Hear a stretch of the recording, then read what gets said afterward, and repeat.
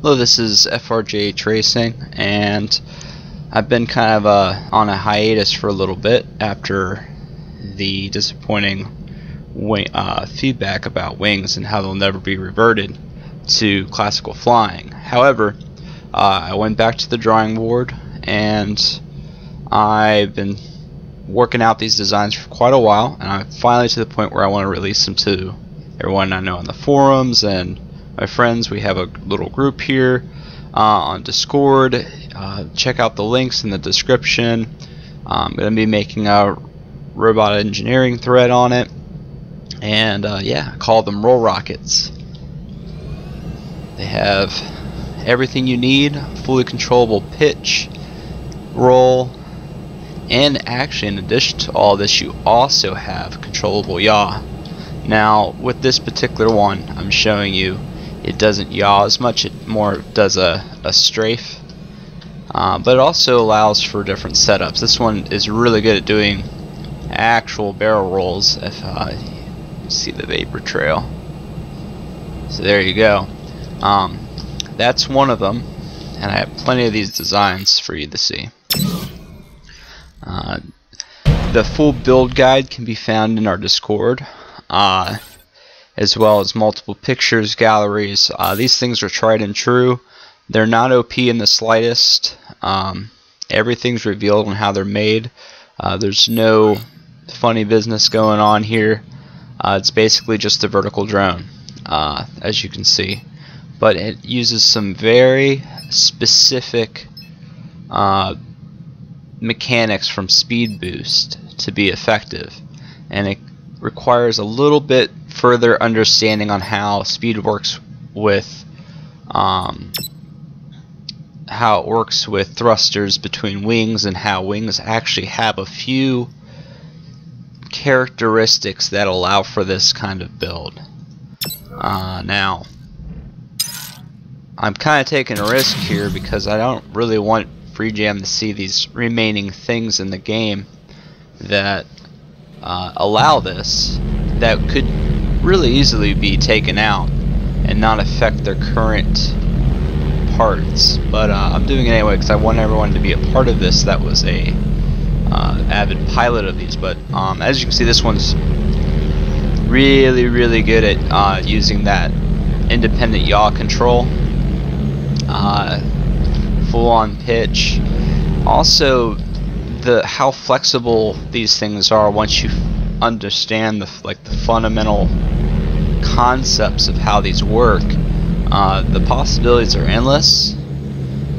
They're not incredibly competitive, but they do quite well, but it makes up in how fun they are. I mean, if you are a purist and with flying planes and you really get into these, you'll find it that you're going to have a lot of room to grow with these.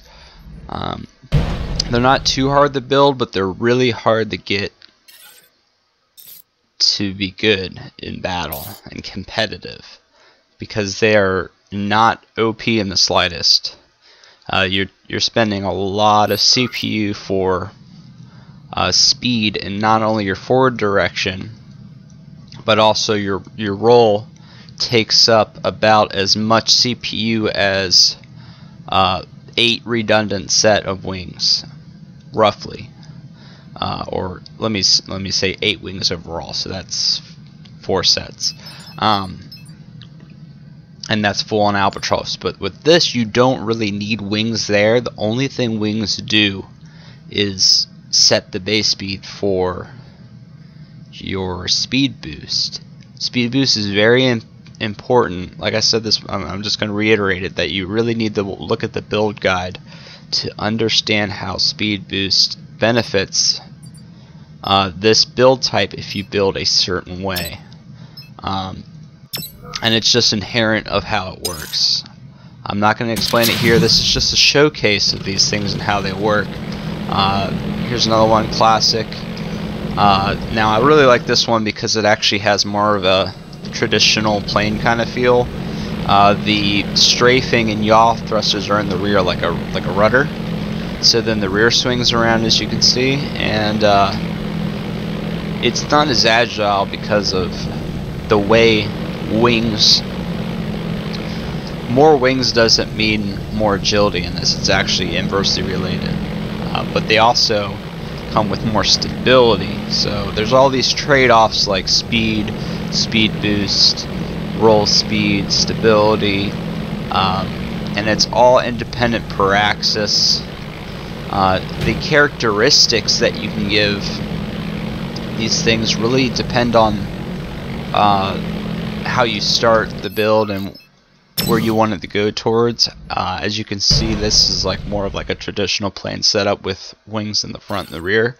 That makes it very stable in the straight line, but also really hard to pitch and roll because of the amount of wings you have. But it also gives you that redundancy in battle. Now, the Generation 1 MK1, this is the first one I ever made. Of course, I decked it out in like premium stuff. And then I did some testing, but yeah, this one is a rear pitching roll rocket. This was my first iteration. I didn't really know what I was doing, but these have their own little touch too.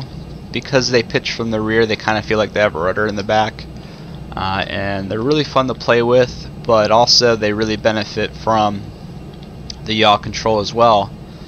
This one in particular, so it's got everything here you could ever imagine. It's very nimble, but it's not very fast. But then again, if going back and looking at how speed boost works, it's very apparent why it's not so fast, and it's actually very easy to fix. But all these trade-offs, CPU versus speed, and also this trade-off you're getting for the agility, if you learn to pilot these just like old planes, you can make up that difference in what you spent in the abilities you have. These things can dodge the lock-on missile launcher shots like it's nothing once you get the hang of it. They aren't they are pretty much disintegrated by rails, as you can imagine, but it takes a really good rail to hit one if you can pilot these. That's the thing, is that if you come across players that can't handle actually aiming, then you're set. But also, it comes at the cost of its overall, I guess you could say, it's how well it sticks together. Now, here's another thing.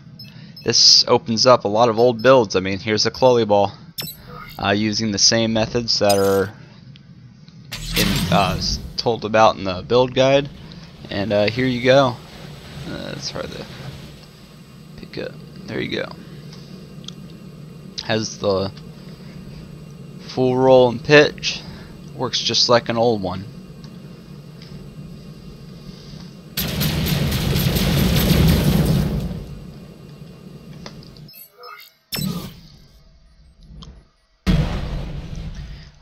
Now, you're not just limited to very small nimble builds, you can also make very tanky builds.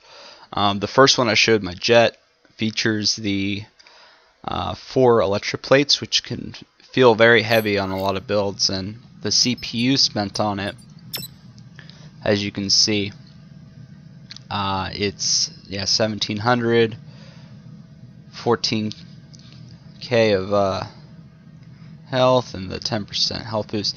This number right here is irrelevant.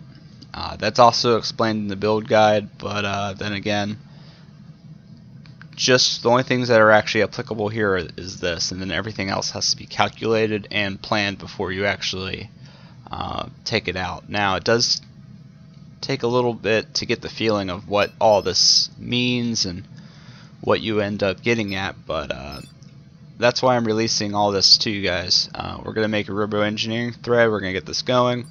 But let me see.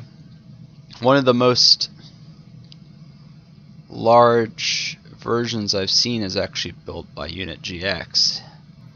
And let me try to find it. Here it is. I've modified it a little bit, but this was also based on the Gen 1. I guess you could say it's a rear pitching thruster setup. It makes it a little bit more difficult to take off. That's okay.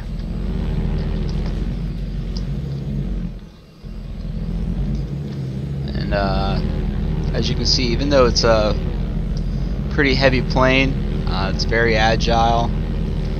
It's all in the balancing. It's just like old planes again. Just because it's got a certain amount of health and it's got this much weight doesn't really mean anything if you know what kind of design it takes to actually consider all that kind of stuff and still make it fly good. So I hope we can get something going with all this. Like I said, I'm concerned on FJ's opinion on these. I'm trying to be as transparent as possible and also explain that these are not OP in the slightest, but that also satisfies all those angry fighter pilots that aren't too thrilled with the old wings. So kind of give us a break on this. So I hope that you guys can all kind of accept this for what it is from FreeJam's point of view, and also I hope that the builders can make these things thrive and have a lot of fun. Bring back building and bring back traditional flying. Have a good day.